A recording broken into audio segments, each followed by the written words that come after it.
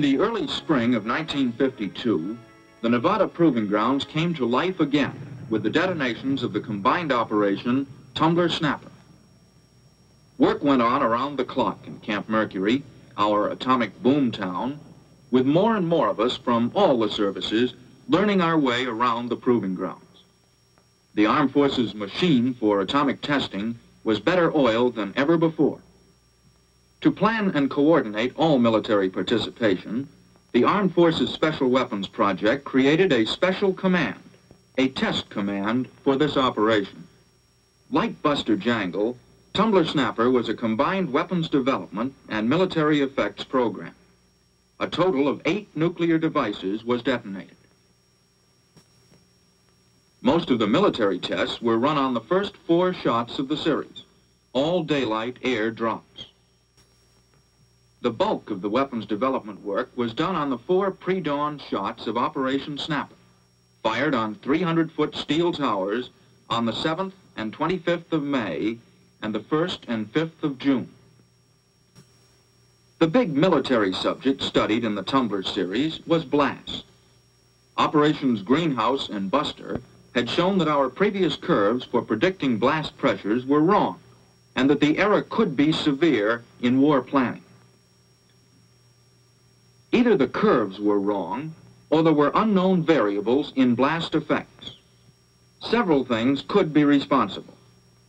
Possibly the shock-reflecting characteristics of the target itself might be a factor. Thermal radiation might be heating up the ground and the dust-laden air close to the ground in such a way that it would alter or cushion the blast effects of the reflected pressure wave.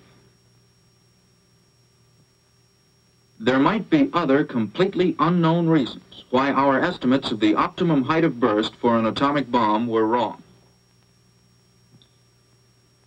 To find out what was really happening, we set up a blast line, a long line of thoroughly instrumented 50-foot poles placed at 250-foot intervals out from ground zero. There were instruments to measure shock pressures and duration, air temperature and particle velocity, sound velocity, and time of arrival of the shock front. An intricate series of gadgets to find out what goes on when an atomic bomb kicks out fiercely at the world around it. Shot day, 1 April 1952. 0 hour minus 10 seconds. The drop plane has released the first weapon of the operation. And as the bomb falls, smoke rockets are fired to form a background grid against which the expanding shock front can be photographed by high-speed cameras. This bomb is not a test of a new idea, but is a 1-kiloton device detonated at 800 feet for direct correlation with the low-yield bomb of Buster Baker. Tumbler, shot number 2, 15 April 1952. This gadget, again 1 kiloton, was detonated 1,100 feet above the non-reflecting surface of Yucca Flat, thereby allowing us to compare results with the first shot fired over Frenchman Flat's smoother reflecting surface. Tumbler, shot 3 on Yucca Flat, 22 April 1952. Yield 30 kilotons. Burst height 3,500 feet. The same height scaled against yield as shot 2. These 2 shots provide an excellent check on the normal blast scaling laws. Tumbler, shot 4, 1 May 1952.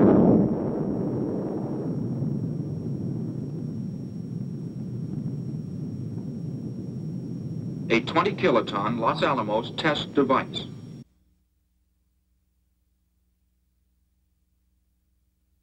Burst height, 1,050 feet. These 4 detonations gave us the opportunity to study blast characteristics over 2 types of surface, and with 3 different yields and heights of burst. These tests verified the conformity of atomic blast pressures to the cube-root scaling laws and gave us new height of burst curves for operational planning, curves which fell between the old theoretical curves and those obtained during Operation Buster. But basic blast phenomena weren't the only things studied on Tumbler. There was very little previous information on the response of aircraft to atomic blast, so a variety of planes were carefully instrumented, then photographed during each detonation, and given detailed study afterward. Trees were hauled down from their mountain homes and planted in the desert to learn what protection they might give against atomic blast and radiation. Dummy buildings gave us data on which to calculate the primary damage to city and military structures. Shot Day, D-Day for exercise desert rock, designed to broaden the foundation on which we can reliably base troop participation in atomic warfare. Yucca Flat, desert rock entrenchment area 4 miles from ground zero. H minus 90 minutes. Throughout much of recorded military history, it's clear that the effectiveness of troops is geared to their psychological attitude toward the weapons used and situations encountered. These men are mustering for an atomic warfare maneuver, only the second series of its kind in history. They've all been thoroughly briefed on the hazards, precautions, and techniques of their tactical operations in the area of a nuclear detonation. Planning level observers from throughout the defense establishment have an opportunity to study the maneuvers from close range. H hour minus 5 minutes.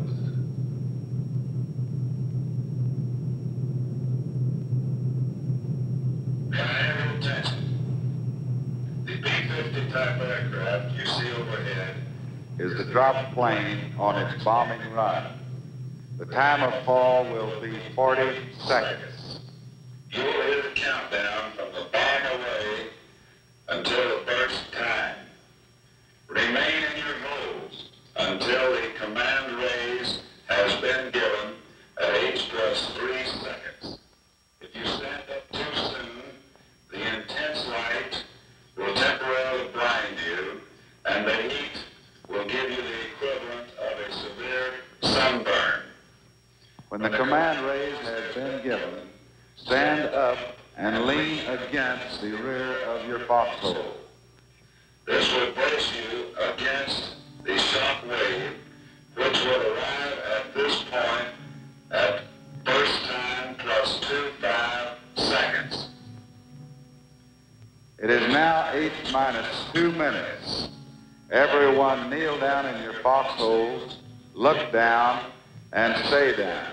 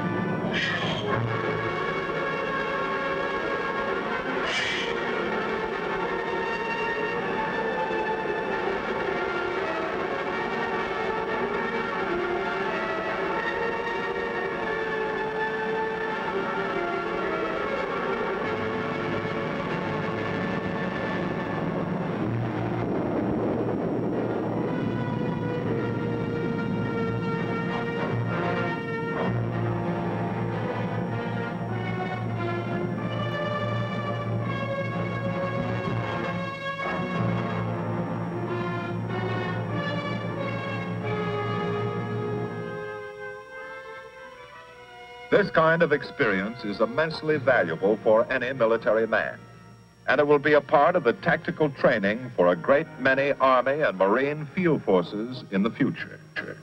In the minds of many of the men, there was doubt and fear before. Now there is confidence. Confidence that comes only with experience. Just treat it with respect rather than fear. Use a little common sense and observe a few basic precautions. Then, with Tumbler Snapper finished and in the record books, the thoughts of our military and civilian planners were focused again on our Pacific Proving Ground, Eniwetok Atoll.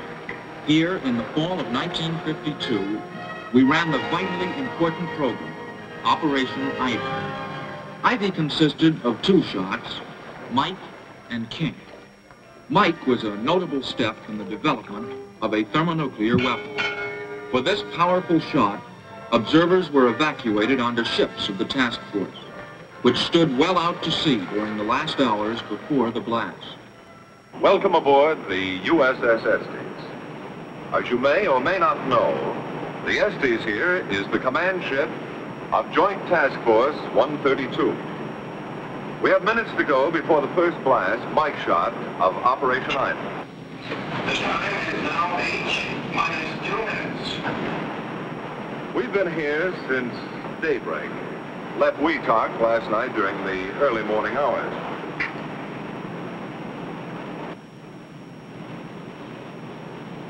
Now, as you can imagine, feeling is running pretty high about now, and there's reason for it. In less than a minute, you will see the most powerful explosion ever witnessed by human eyes. The blast will come out of the horizon just about there.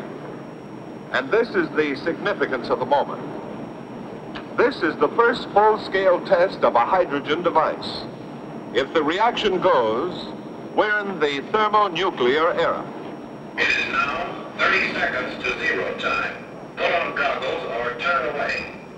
Do not remove goggles or face burst until 10 seconds after the first light.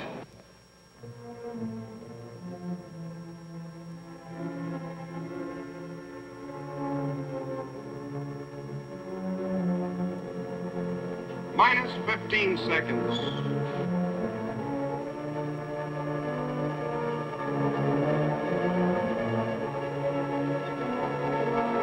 Minus 10 seconds. 9, 8, 7, 6, 5, 4, 3, 2, 1, T0.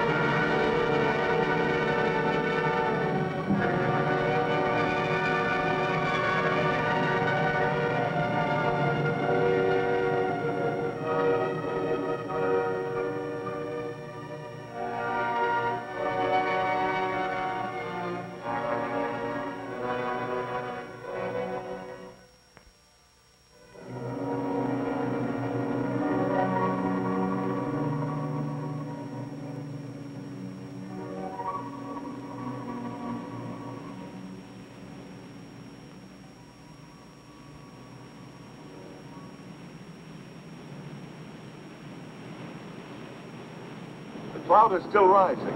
70,000 feet now, if the last estimate I heard is true. What this tremendous blast did to the atoll, nobody knows. One survey group is leaving here from the Estes. I can't go along, but you can, and see for yourselves, through the eyes of the camera, what has happened back on the atoll.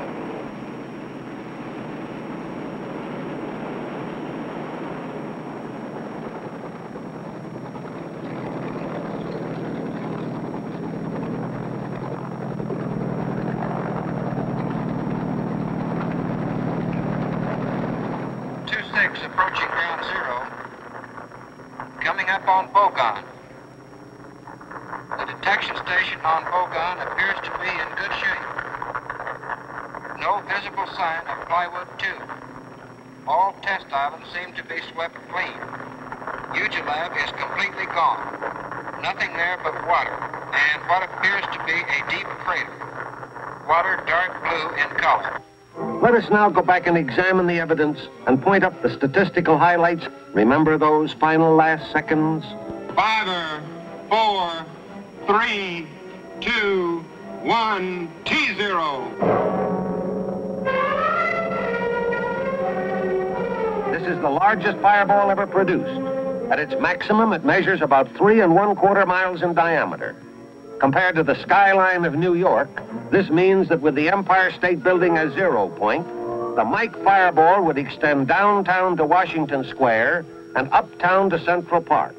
In other words, the fireball alone would engulf about 1/4 of the island of Manhattan.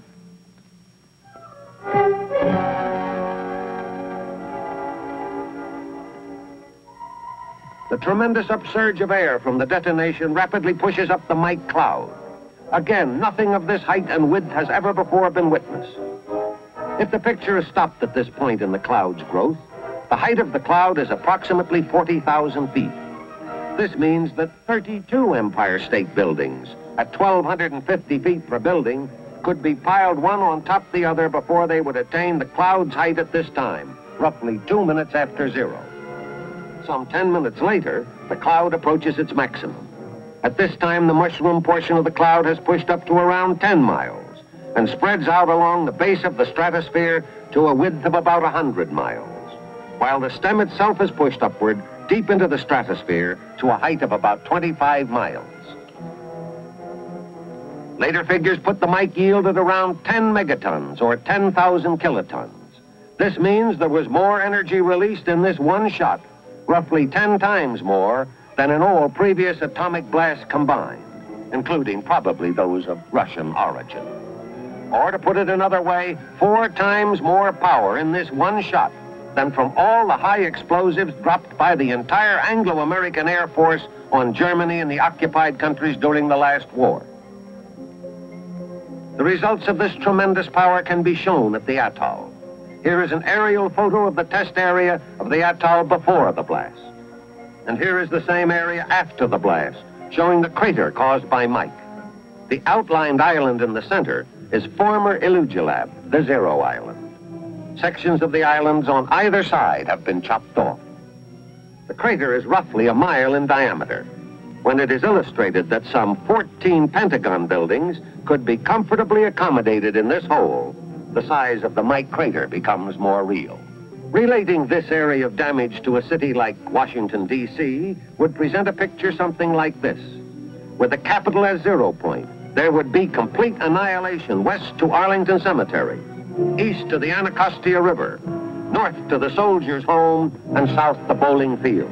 Complete annihilation. Well, the Mike phase of Operation Ivy is about over.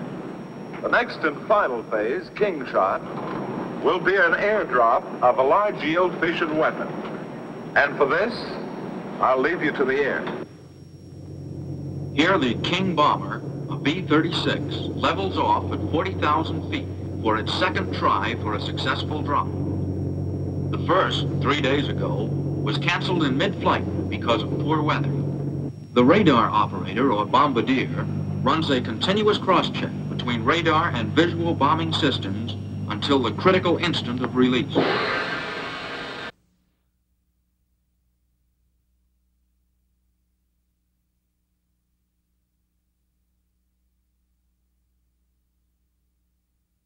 Height of burst, 1,500 feet. Yield, 550 kilotons. The final shot of Operation Ivy, a complete success. The coral sands of Eniwetok Atoll have seen events in the fall of 1952 which less than a year and a half before were only hopes, little better than speculation. Today, they are accomplished fact, calmly accepted. This is characteristic of the progress being made in the weapons development program. After Ivy, we moved back to the United States, out to the Nevada Proving Grounds. This operation, in the spring of 1953, was Upshot Knothole, the biggest program on record in number of shots fired, a total of 11 detonations. Since most of the shots were weapons development tests from Los Alamos, Dr. Clark has provided comments on a few of them. I want to emphasize that the amount of discussion given each shot is no indication of its actual importance. In fact, I may have to say at least about some of the most important shots.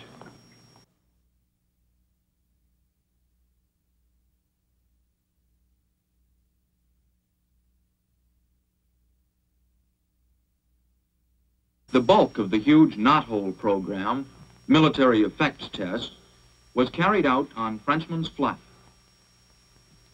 Number 9 on 8 May was the first Knothole shot.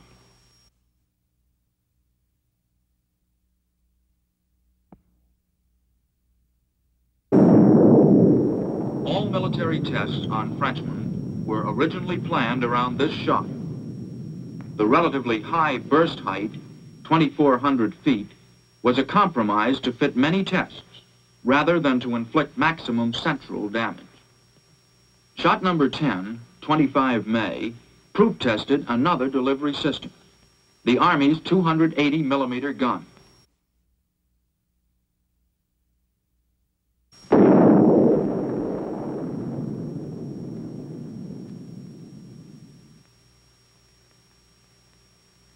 When this shot was added to the program, some additional tests were scheduled to observe results of the low burst height, approximately 520 feet above ground.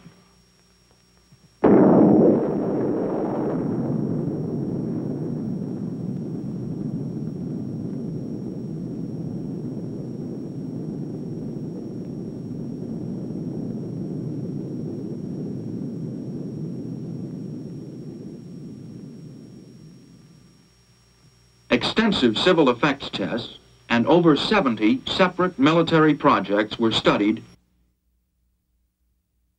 With a severe limitation on time, this film can look at only a few of the projects. One novel feature was the first use of drone aircraft on a continental atomic test. Navy AD-2s were flown at near critical distances from several bursts to determine blast and thermal response. Air Force QF-80 drones flew their laboratory animals through the atomic cloud to determine nuclear effects. They were controlled by primary and secondary motherships, and manned fighter escorts stood by to shoot down any drone that malfunctioned. Other tests were conducted with aircraft components set up on the ground and with tied-down aircraft covered by cloth thermal shields.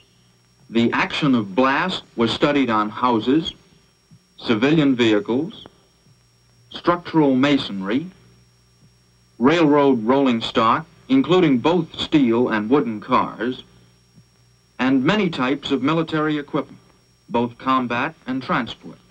Testing urban fire hazards, 3 cubicle houses proved the decisive advantage of clean yards, sound wood, and paint.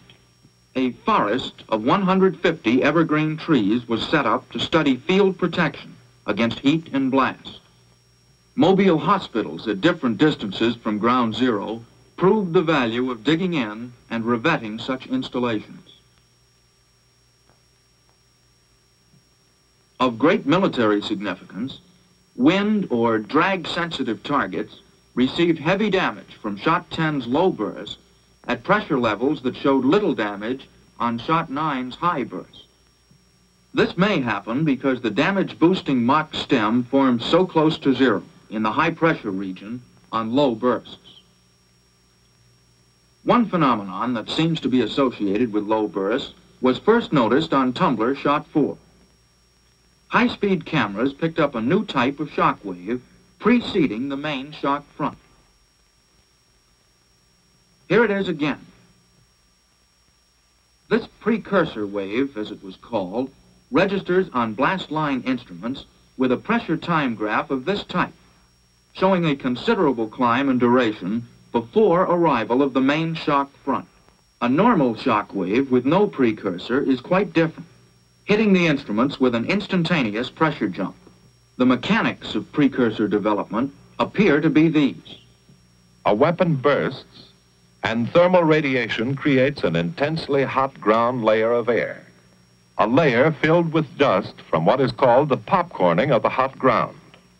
Milliseconds after the thermal flash, the incident shock wave reaches the ground and expands, trailed outward by the usual reflected wave. Then a new wave, the precursor, begins to build out from the base of the incident wave, racing ahead through the heated air layer. An intense dust cloud follows closely, rising initially to about 50 feet and later to several hundred feet. One important effect of the precursor is to lower peak static pressures without a corresponding reduction of dynamic or wind pressures. The precursor builds steadily in height, but does not seem to inhibit formation of a Mach stem, though exact dimensional relationships are uncertain. Eventually, running into cooler regions, the precursor slows and is overtaken by the Mach stem. From that point on, the blast wave structure is normal again. It should be emphasized that a precursor can form only if the ground air layer is sufficiently hot. And that heat was present.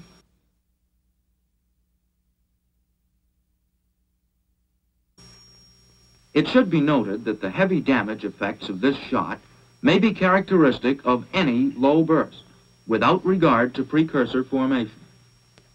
Although high bursts are still desirable for optimum damage on many important targets, the tremendous destructive force of a low burst has brought about an interim restatement of damage criteria for drag-sensitive targets, and was the most important single finding of the military effects test of Operation Upshot Knothole.